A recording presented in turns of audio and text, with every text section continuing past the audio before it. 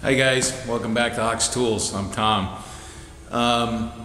This morning we're getting the closing drill press wired up, and so a little job popped out of the jack in the box, and we need to take care of it before we can get wired up there.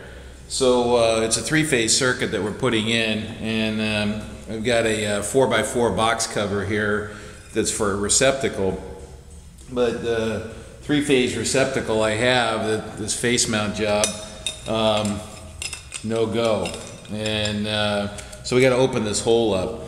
I had to do one of these before, but I figured this make a quick little video that you guys would probably like. So because we're going to use the little mini pallet and the strap clamps and the boring head, and we're going to open that up. So you know, I could go in there with a die grinder, I suppose, and grind that out, but it's I don't know, it's 200 thousandths or something like that, or I don't remember the numbers, but it's enough where it's just like, I'm going to use the boring head. It's just easier. Now I can do that in the lathe on a faceplate, but getting that centered up, sometimes it's easier to put the part on the machine that you can move it to position it on zero, as opposed to on the machine where you position the part to zero. So in particular in lathes, this, you know, gravity's kind of working against you there, so things want to droop and do that. And you know, sometimes faceplate work can be a little goofy that way, you know, trying to get something lined up. So we're going to do it on the mill just because it's easy on the mill. Gravity helps us, and then we can drive the machine around to get it on spindle center line. So that's one reason to use the mill on a little thing like this. Anyway, we're going to jump over to the mill. I'll get some measurements again because I don't remember, and we'll open this little hole up. Okay, so this is one of my sacrificial mini pallet plates, and it's just aluminum, and it's got an array of 1032 holes tapped in it, roughly 3mm holes. And I say sacrificial because I don't worry about, you know, drill points digging into the surface, or if I have to mill something and cut into this a little bit. One of the nice features of this particular way of doing things is I can just throw this up in the mill and take a face mill and knock that off, and it is just dead nuts flat then. It's as flat as it can be on the machine. Now you can sit there and fart around with it and indicate it and shim it and dork around with it for a while, but you know, why fight things, right? Dust it off once in a while and you get this nice smooth surface, and it's accurate to the machine. Now for this little goofy project here, excuse me, we're not going to need to do that because this edge is so thin that, you know, we could you wouldn't be able to detect you know, a tilt error unless it was massive like that in a little edge like that. You know, a long bore, sure, or a hole or something like that, you're going to want that real perpendicular, but for this we're not. So anyway, we're just going to nail this sucker down and get to it here. So you know, sometimes you get lucky, and these holes that mount this thing are the same size as my pallet screws here, so that looks good. All right, so I got one corner, and then I'm going to use I'm looking what that looks good there. That hole's close to the edge, and these are you know, these are just made out of cold rolled steel. I think I've showed these before, but I use the heck out of this thing for goofy little jobs like this, just because it's quick to set up, and it really holds good. So we're gonna use, I think we'll go over here because 3 points on something like this. I'm gonna use a longer one here, and then it's got a little heel screw.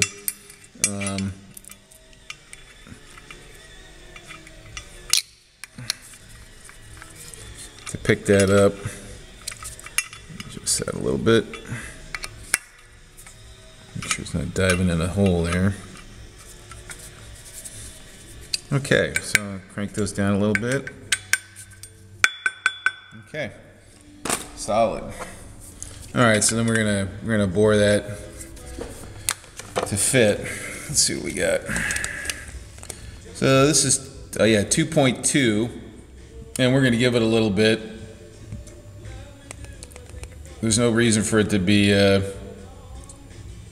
about 2.25. Yeah, like that. And then what do we got here? Yeah, 2.1. It's 2 1/8, 2 1/4. Okay, so we got an eighth to come out of there. Okay, so in this situation, we're gonna see that mess with the. Oh no, it's still good. I'm just gonna drop the chuck into the hole there, and all I'm doing in this situation, I just want to get a rough centering here. So I'm looking at this space here on the sides, and I'm just eyeballing it. So when you compare, if you compare two spaces, okay, it's really easy to see a difference between those two spaces. Okay, so that's what I'm looking at. I'm looking at the side of the chuck here and the space between here, this annulus, that's what they call this, a little annulus. I know it's funny, but that's what we call it. We're looking at this gap. And so what we're doing is we're just kind of eyeballing that gap and making that gap look equal. And then I'm going to do it, so that was the Y direction, I'm going to do it on the X direction here also. Because when we subtract from one gap, we add to the other gap. So it's actually fairly sensitive, and your eye can really pick up on that. Okay, so, and I call that, eyeball centric, right? So I'm gonna, just for fun, I'm gonna zero the DRO, and then we'll get an indicator, and we'll sweep that, and just see what the difference between eyeball centric and deadly centric is. All right, so I got the indicator in there now. Let's give it a little. I bumped the table with my leg. All right.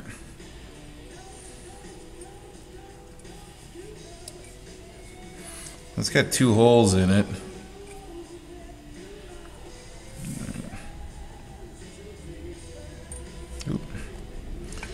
And this is a small edge to indicate on, but we should be able to get something good. Come up a little bit.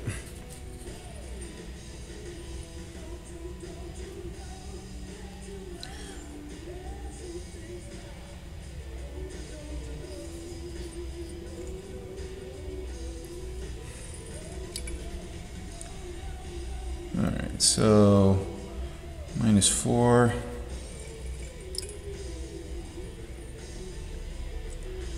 +6. Let's try that.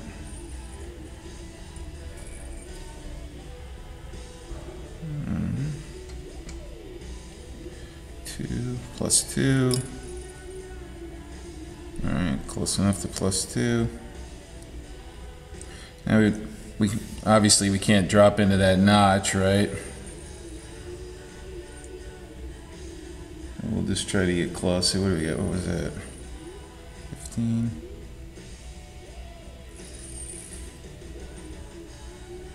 Alright, so we're going to come back to 10. Theoretically, this should be +2 also, but never know how. Oops. That's 15. 5. Ah, okay, that's better. I'll just go on the other side of that hole. 10.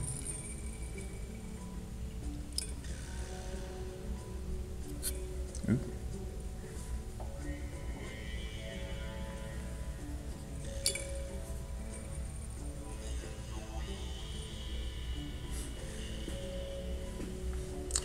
So that's +12.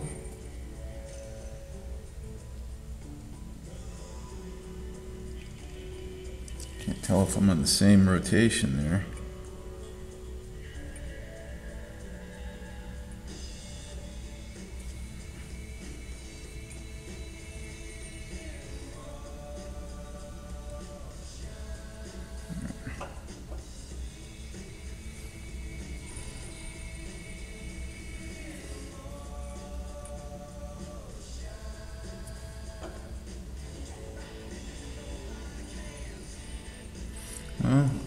little hole here is not very round.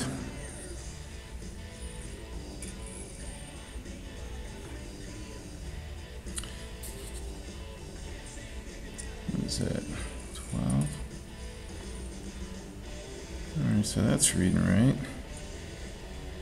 And we're, what is that, minus 3?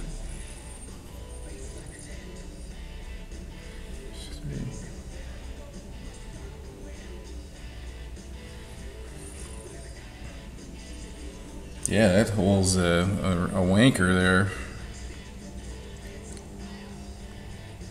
So I'm having to kind of go diagonally here. Alright. This doesn't give me a direct reading.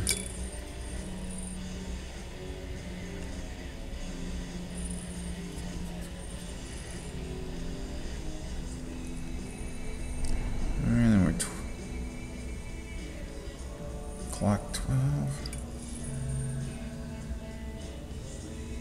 and clock 12. Okay, so that's as good as this thing's gonna get with this wagged out hole. So I'm looking at the DRO, okay, and remember we eyeball centric lined it up, and now this is done with an indicator. So the x-axis is about 5 thousandths and the y-axis is 7 thousandths. So you know, just eyeballing, it gets you well within the range of the indicator.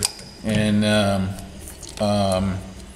let's, before I blow it, remember to reset the, the DRO. All right, we got the boring head in here. And I always do that. I always grab the wrong Allen wrench because I have 2 boring heads and they take a different Allen wrench and I always forget which one's which, so okay.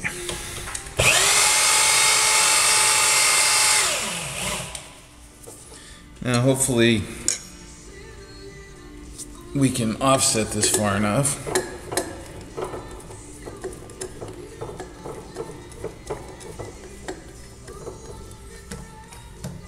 Yeah, looks like we're gonna be all right.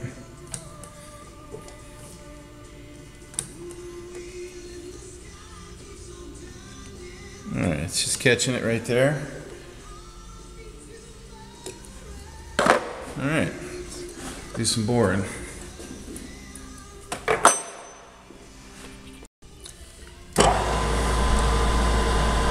And we're going to go real slow here. We got an interrupted cut.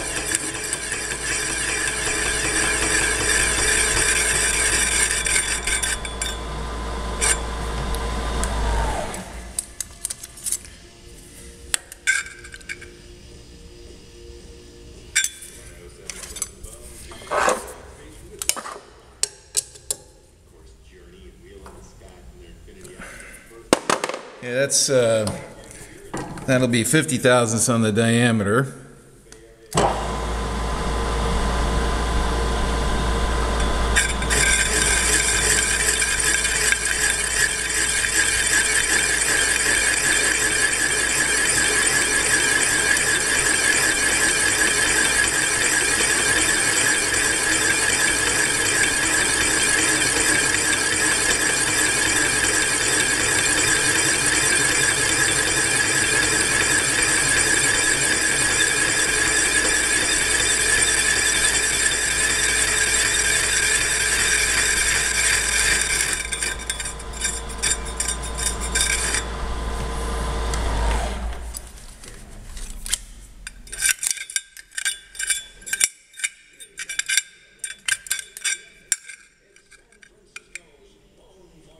So that would actually probably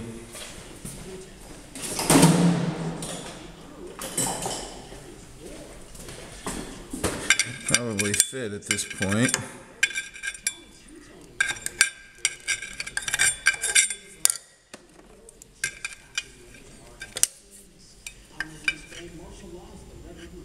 Oh yeah, we're good. That's it. We're kind of done. Get this out of the way.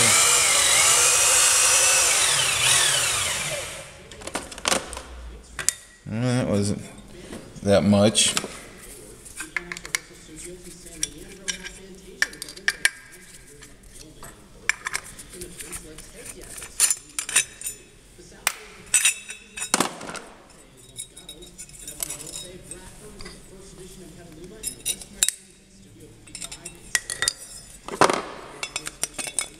Okay, voila.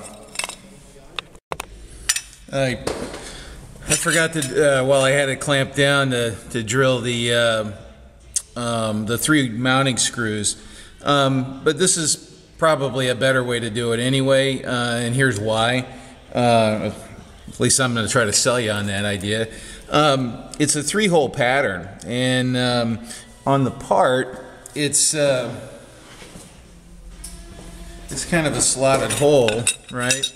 So we don't really have a center or a reference, so we would have to determine what the bolt circle is on this 3-hole pattern, either by measuring the chordal distance or measuring off of this cylindrical diameter and getting some offset, and then doing some math to figure out what that is. So, okay, it's an electrical plate, all right? So once again, keep the goal in perspective, right?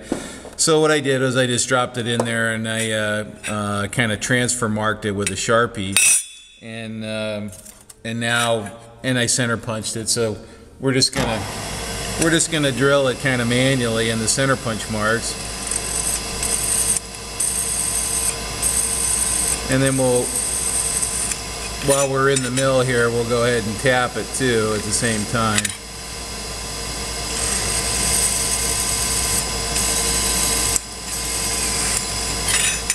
And all these electrical fittings, for whatever reason, I don't know how it got started that way, but a lot of them are 632 thread, so, which is, you know, most machinists don't really like 632.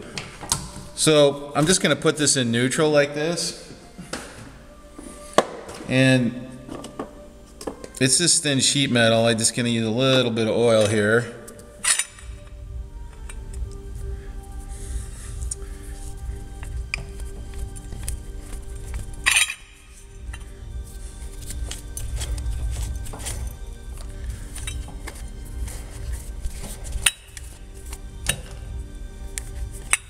That's it.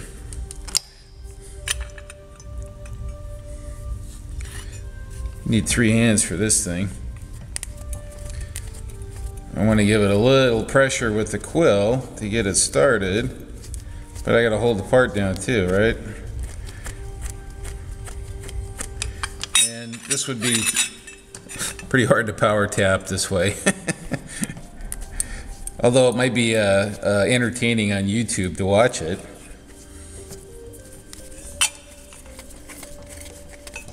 All right. That's it. Okay. So now I can, which way does it go there? One of these is up.